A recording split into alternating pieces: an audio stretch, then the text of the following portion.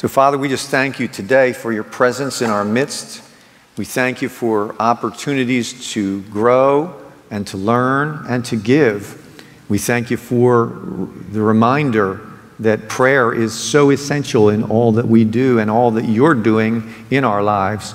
And so this morning, Lord, we just lift up some to you in prayer who have different needs that you know best and how to meet them. Lord, so we lift up Ruth to you today. We lift up Andy Holman's father and Eileen's mother. Lord, we lift up Sam to you today and Sharon. We lift up Eileen and Sue, John and Donna. We pray for Marge and Ray, Michelle and Kathy, for Mom Bell, for Sino, for Mary and Holly, Maddie and little Lorelei, for Kevin, for Judy. Lord, we lift up Danny and Gretchen. We thank you for Harold and Inez and the work you're doing in their lives. We pray for Linda and Bethany. We pray for Colette and Brittany. Lord, we pray in accordance to the leading of our prophetic team that seeks you and gives us direction for our prayer and their sense that we would learn to go to you for all that we need. Not to look elsewhere, not to look to the left or to the right, but to look to you at all times for all things because you have all the answers. We thank you that your answers are in your word. As we press into your word today, we ask you to give us the answers that we need for what we're facing today and in the days ahead. And we thank you for this in Jesus' name. Amen. Well, as you know, it's somewhat typical for me to open up a sermon with a joke, as bad as they may be sometimes. But I will tell you that as I looked at this section of Scripture, I just couldn't, there was nothing in me that could fathom that I would start off this message with a joke, because today we're going to look at that portion of the Gospel of Matthew in Matthew 27, which has the most intense, serious, and significant story in the entire Bible, which is the passion and the crucifixion of Jesus. And so we're just going to start right in here with the video as we start in at verse 27 of chapter 27. Then the governor's soldiers took Jesus into the praetorium and gathered the whole company of soldiers around him. They stripped him and put a scarlet robe on him, and then twisted together a crown of thorns and set it on his head. They put a staff in his right hand and knelt in front of him and mocked him. "Hail, King of the Jews!" they said. They spit on him and took the staff and struck him on the head again and again. After they had mocked him, they took off the robe and put his own clothes on him. Then they led him away to crucify him. This scarlet robe, Matthew describes as a scarlet robe that they put on Jesus, may have well just simply been one of those cloaks that the soldiers all wore. I don't know if they had access to something fancy. They just maybe threw one on him to make him look more king-like. And then, of course, they made this woven crown of thorns out of probably some bush that was nearby. And certainly the thorns dug into his head, and then they hit him over the head with a stick to drive it in further. But everything they're doing here is kind of a mockery of the fact that the charges that the Jewish leaders have brought against Jesus is that he claimed to be the king of the Jews. So they're mocking him, saying, "Oh yeah, you're the king of the Jews, that's wonderful, we bow down before you." But what they're really doing is saying, "Our power is greater than your power, king." But what's crazy is that Jesus is the king. He's not just the king of the Jews, he's the King of kings, he's the Lord of lords, he's the king of the universe.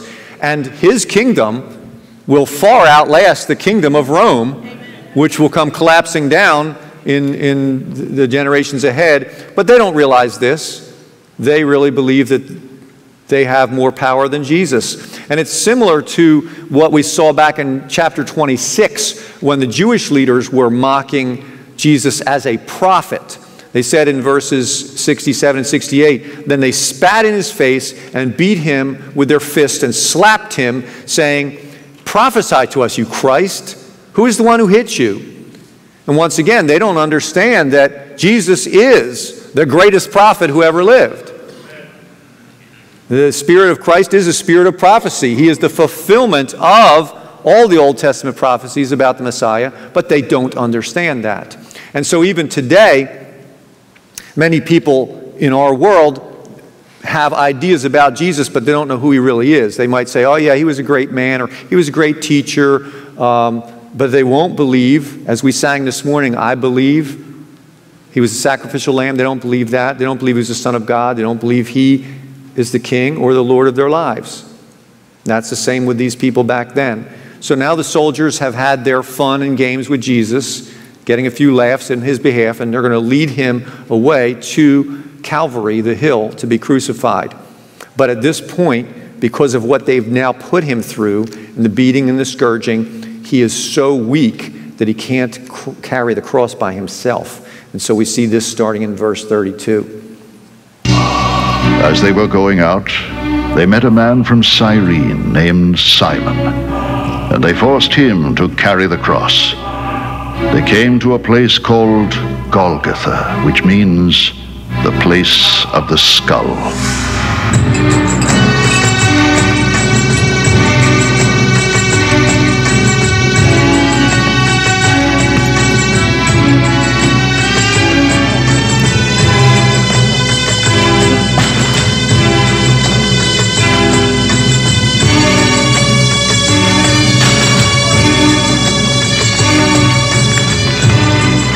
There they offered Jesus wine to drink mixed with gall, but after tasting it, he refused to drink it.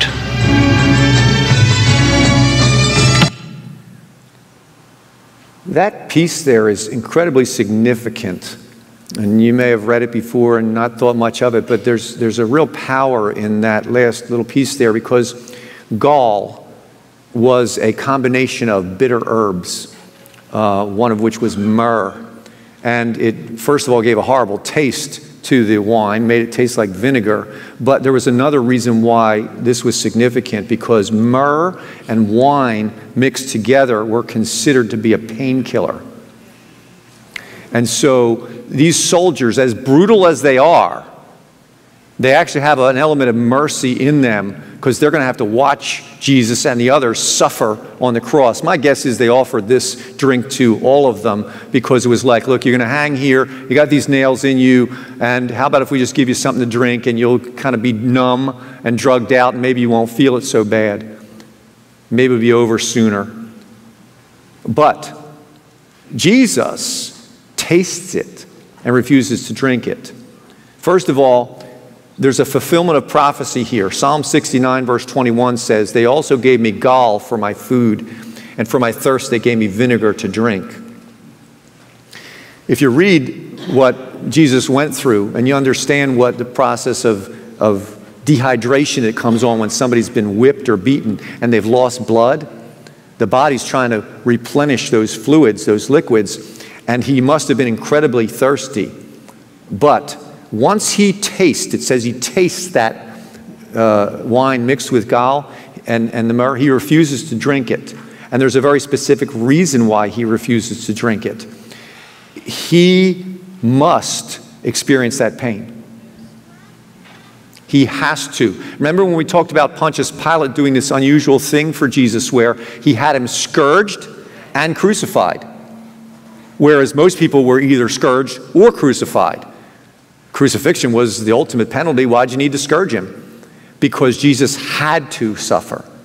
Jesus needed to be scourged and crucified because he was paying a price. He was taking a punishment on himself that we deserved for our sins. In doing so, the pain, the physical pain that he was about to experience, was part of the price. If Jesus had sipped or drank some of that painkiller, there would have been a chance that the price he was supposed to pay for your sin or my sin wouldn't have gotten paid. That you or I would have stood before God one day and said, but Jesus died for me. And God would have said, well, your pain didn't count because he drank the painkiller. Your debt wasn't paid.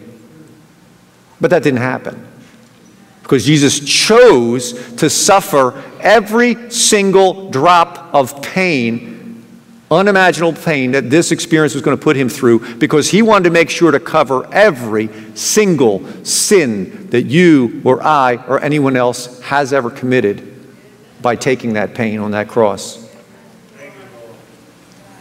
Then we see other things were going on while he was hanging there. Let's pick this up in verse 35.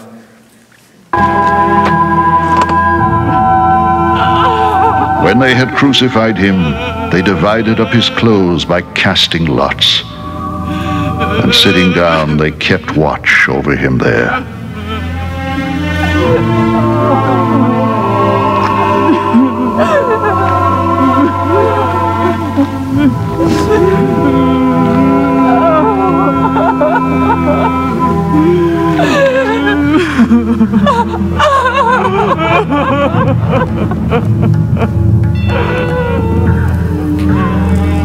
Above his head, they'd placed the written charge against him. This is Jesus, the King of the Jews. There's three little things in that section, those two verses. One is the casting lots, one is the sign over his head. But the first part, it goes over so quickly, you can almost miss it. It says, and when they had crucified him. But that's the essence of everything. So I want to read to you, not to be gory, just to be realistic. This is a description from a commentary of what Jesus went through. Crucifixion was a slow and agonizing death. Nails were probably driven through the wrists rather than the palms. One, because the wrist was a stronger bone. Two, to increase the pain. The weight of the suspended body made breathing difficult and painful. Involuntary efforts by the legs to ease the pressure greatly increased pain in the feet. And this ordeal continued until the exhausted victim could no longer breathe. This might take several days. In Jesus' case, it only took 3 hours, but when people died from crucifixion, they basically suffocated to death. When the soldiers were dividing his garments, it was a fulfillment of Psalm 28, verse 18. They divide my garments among them, and for my clothing they cast lots. John gives a little bit of extra detail in John 19. He says, then the soldiers, when they had crucified Jesus, took his outer garments and made 4 parts, a part to every soldier, and also the tunic. Now the tunic was seamless, woven in one piece. So they said to one another, let us not tear it, but cast lots for it, to decide whose it shall be. This was to fulfill the scripture, they divided my outer garments among them, and for my clothing they cast lots. Therefore the soldiers did these things. Apparently, from what we know, if you were a Roman soldier and you were assigned to crucifixion duty, you got paid your normal paycheck, and you got to keep whatever you could take from the people being crucified. Obviously, they weren't going to need it anymore.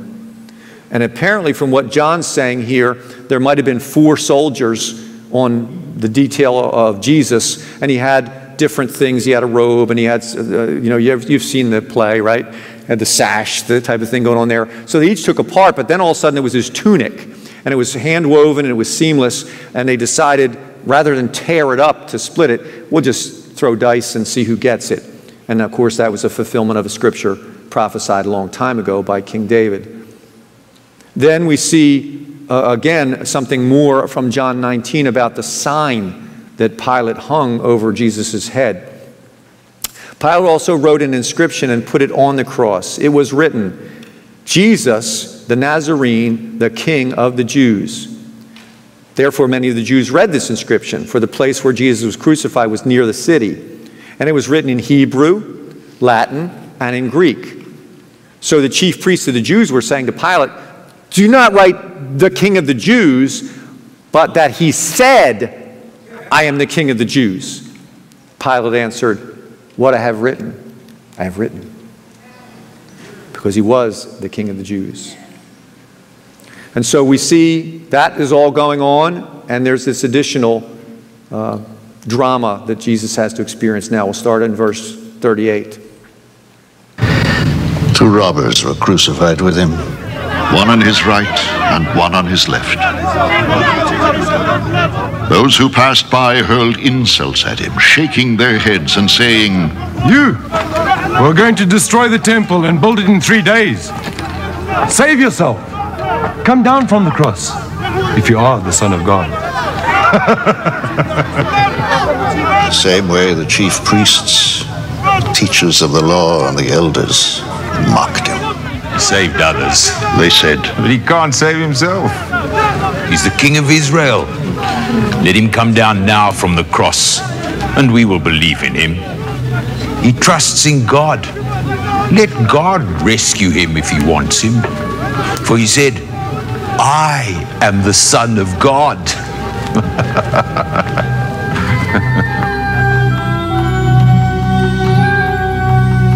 in the same way, the robbers who were crucified with him also heaped insults on him. Now, it's an interesting thing because we always think of thieves or robbers as if they stole something, but this actual word that's used here for the guys that were crucified on his left and right is a word that was more commonly used for rebels, for people who were in rebellion against Rome. That's more likely the case because for stealing, you might get scourged or you might get thrown in jail, but for rebellion, you would get crucified. The other reason why it's likely these guys were rebels, even if they were robbers, is what Mark 15:7 says. It says, the man named Barabbas had been imprisoned with the insurrectionists who had committed murder in the insurrection. So, in all likelihood, if you can imagine this, Barabbas gets arrested along with other guys. We know that from this, right? This crucifixion that was scheduled for this day, in all likelihood, was going to be these two guys and Barabbas, except for the fact that Barabbas has been released in Jesus' place.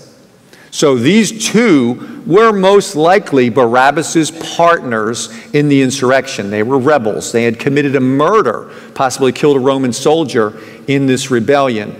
Barabbas got off. Those two were still in prison, had to go to the cross with Jesus. Luke simply refers to them as criminals. And he tells us this story, which you're familiar with, I think, in Luke 23. One of the criminals who were hanging there was hurling abuse at him, saying, "Are you not the Christ? Save yourself and us." But the other answered and rebuking him said, "Do you not even fear God, since you are under the same sentence of condemnation? Yet indeed we are suffering justly, for we are receiving what we deserve for our deeds. But this man has done nothing wrong." And he was saying, "Jesus, remember me when you come into your kingdom." And he said to them, "Truly I say to you, today you will be with me in paradise." The people mock Jesus for all kinds of things here. They mock him for claiming to be able to raise the temple back up in 3 days. But what they don't understand is that's exactly what he's going to do. Because when he said, "I'll raise the temple in 3 days if you destroy it," he was talking about the temple of his body. He was saying, "You destroy me, that's okay. In 3 days I'll be back." They also say, "If you're the Son of God, come down from the cross." This is really important. Twice in these passages, they've made reference in a mocking way to the fact that he said he was the Son of God. Why is that important? Because we live in a culture, once again, where people like to pigeonhole Jesus and say he was this, but he wasn't this. And they will oftentimes say this ridiculous statement, "But Jesus never said he was the Son of God." Yes, he did, multiple times. And that's why they're throwing it back in his face while he's hanging on the cross. If he didn't say he was the Son of God, why are the people ridiculing him, saying, "Well, if you're the Son of God, come down"? They're saying that because he said it. And he said it because it was true. And the fact of the matter is, because he's the Son of God, they're saying, if you are, then come down from there. It's the reason he's not coming down from there. He told Peter and the others in the garden, "If I wanted to, I could call on my Father right now. He would send more than 10,000 angels. I don't have to be arrested. I don't have to be beaten. I don't have to be crucified. I choose to do this." And so as the Son of God, he had chosen to say, yes, I could ask to be taken down, but I already did this with my Father. In the garden, I said, is there some other way than this? He said, no. I said, well, then not my will, let your will be done. And your will is for me to hang here until my last breath. Your will is for me to suffer every bit of pain that this requires so that all sin can be forgiven for eternity. Then we see as the end comes near, darkness falls. We see this starting in verse 45. From the 6th hour until the 9th hour, darkness came over all the land. About the 9th hour, Jesus cried out in a loud voice, Eloi, Eloi, lama sabachthani, which means, my God, why have you forsaken me? And some of those standing there heard this. They said, he's calling Elijah. Immediately one of them ran and got a sponge, filled it with wine vinegar, put it on a stick, and offered it to Jesus to drink. But the rest said, now leave him alone. Let's see if Elijah comes to save him.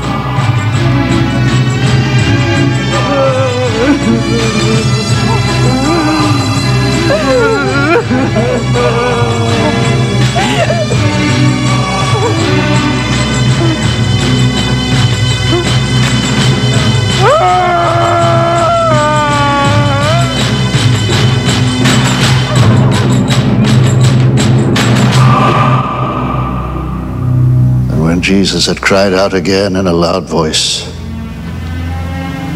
he gave up his spirit.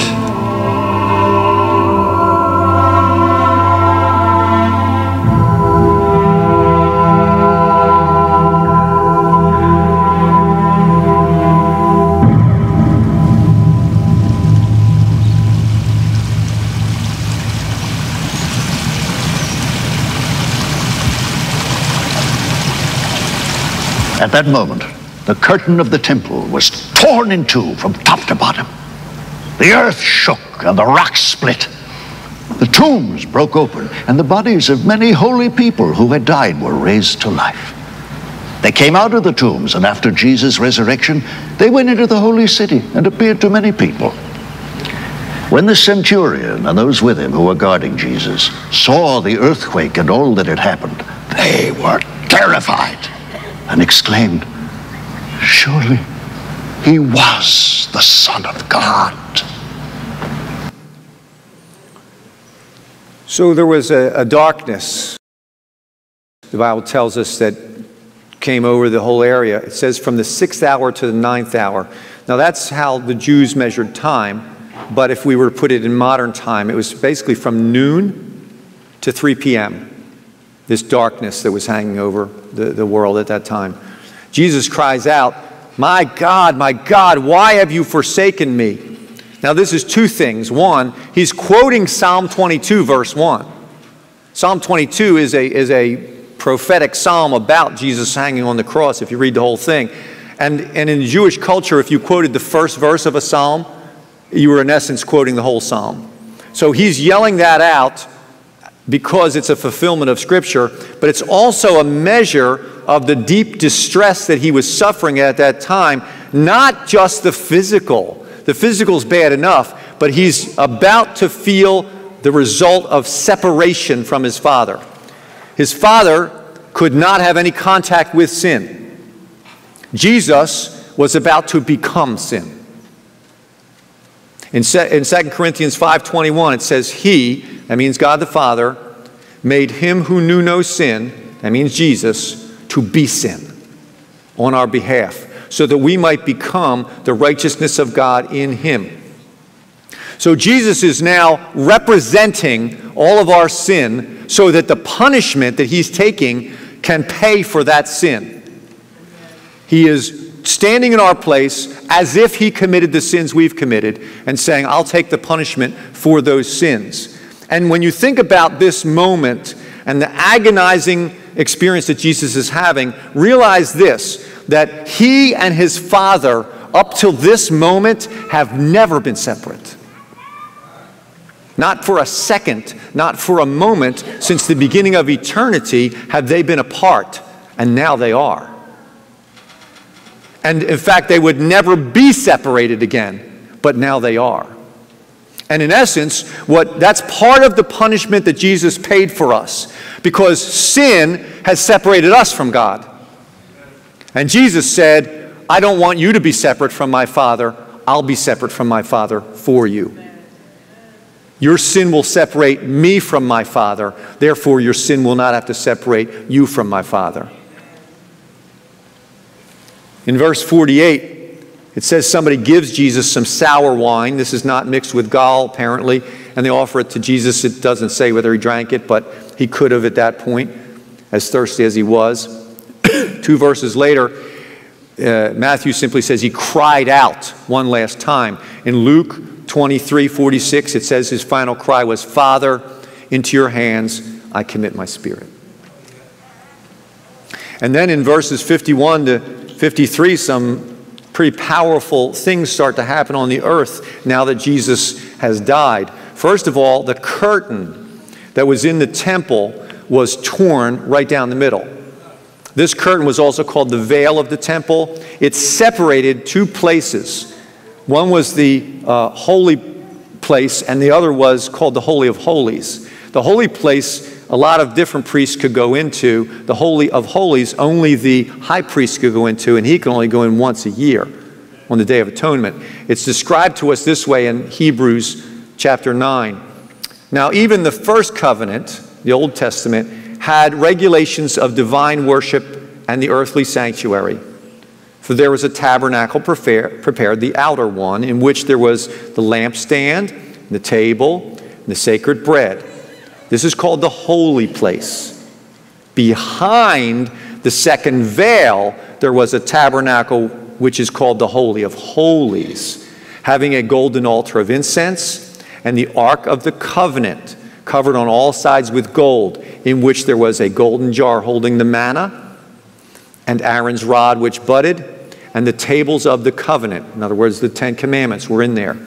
And above it were cherubim of glory overshadowing the mercy seat. But these things we cannot speak now in detail. So this was covered with these two golden angels facing each other. Now Paul goes on, he says this, now when these things have been prepared, the priests are continually entering the outer tabernacle, performing the divine worship. But into the second, into the Holy of Holies, only the high priest enters once a year, not without taking blood, which he offers for himself and for the sins of the people committed in ignorance. The Holy Spirit is signifying this, that the way into the holy place has not yet been disclosed while the outer tabernacle is still standing. The whole old covenant, the whole old way of trying to reach God is gone now, because Jesus has replaced it. That was the significance of that veil being torn. That veil kept everybody out of God's presence, but no more.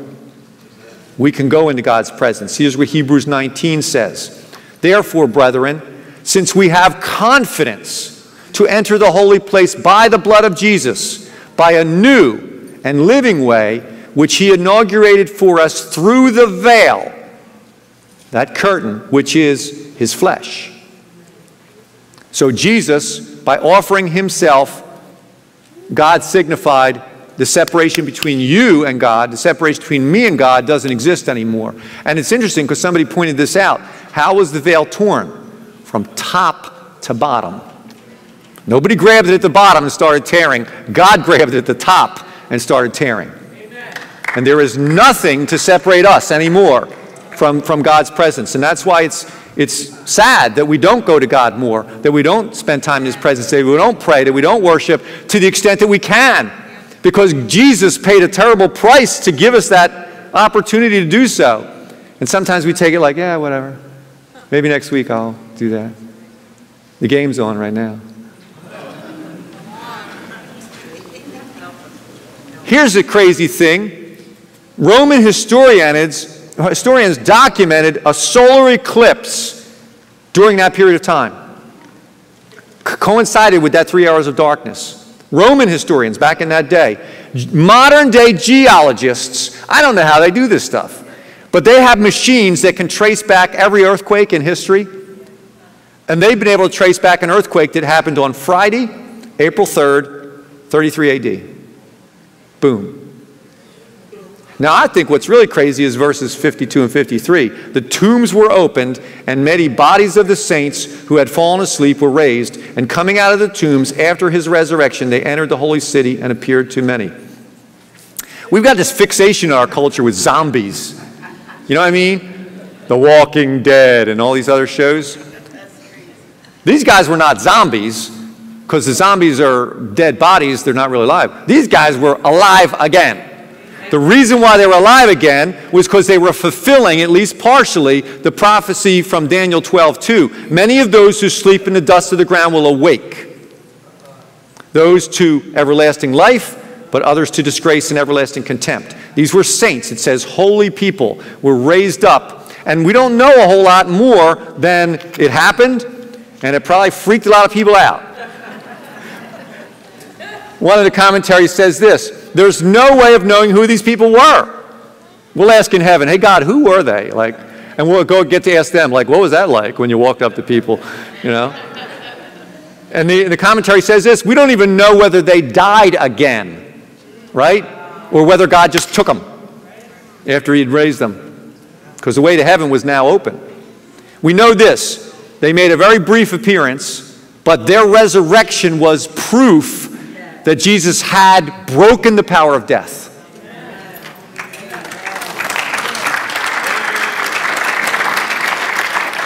And the combination of all this going on, the earthquake, the eclipse, the veil being torn, dead people walking out of graves, causes at least one Roman soldier, maybe more, to say, I think this was the Son of God.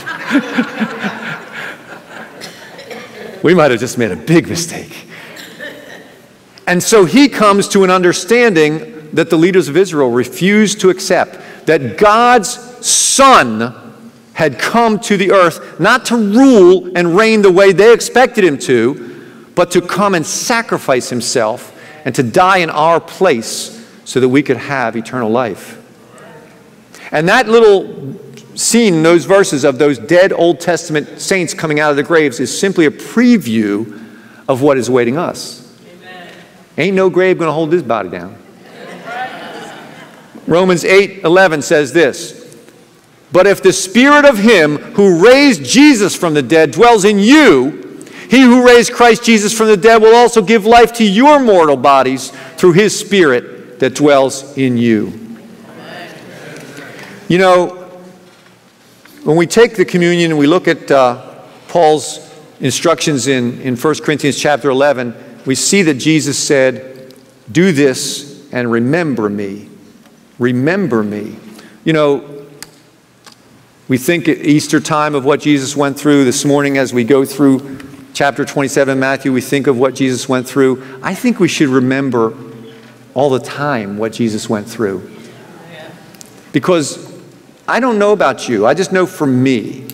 And I'm not any different than you, so I think it might be true for you too. I have choices to make in my life of how I act and how I speak and how my attitude is. And when I think of what Jesus has done for me, it changes the choices I make. I tend to think a little, not always, but a little less selfishly when I realize what he went through so that I could be a different person. And I want to be that person. This song is called We Remember You.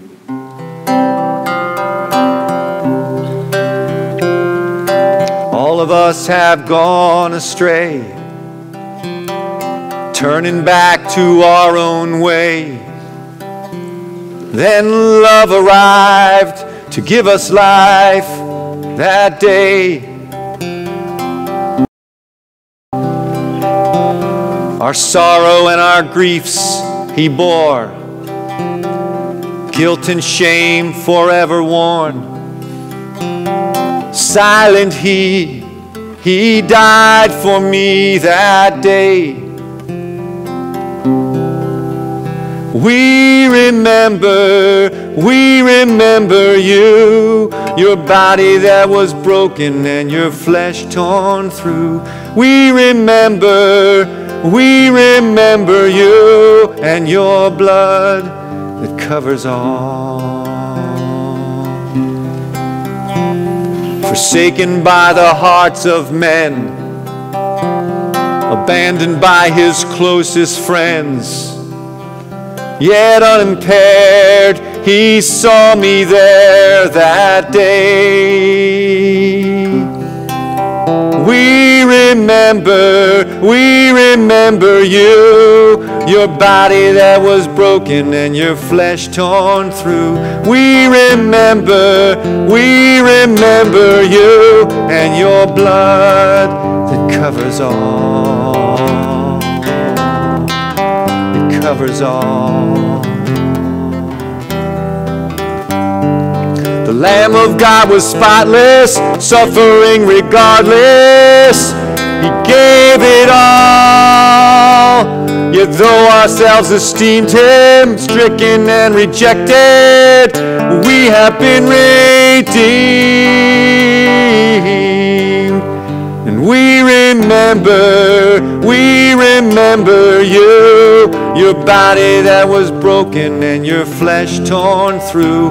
We remember you and your blood that covers all.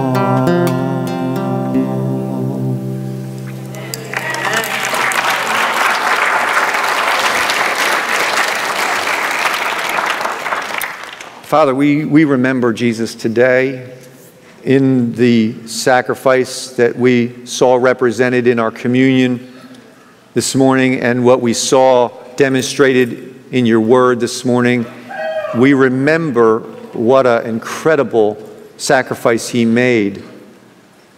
The simple phrase, dying on a cross for my sins, doesn't really sum up the brutality, the agony, the separation from you, the pain, the refusal to take the painkiller, but say, no, I need to feel this all of it, because I want all of my people to be forgiven and to know that they're forgiven.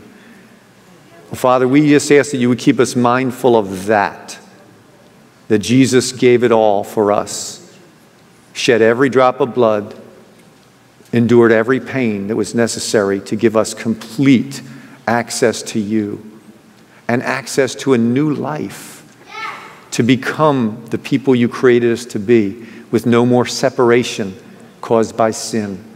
We ask you to help us to remember Jesus and what he did, not just on Communion Sundays, but in how we live our lives. And we thank you for this today in his most precious name. Amen. Amen. And the altar is open this morning, and please remember the kids at the rescue mission if you can before you leave.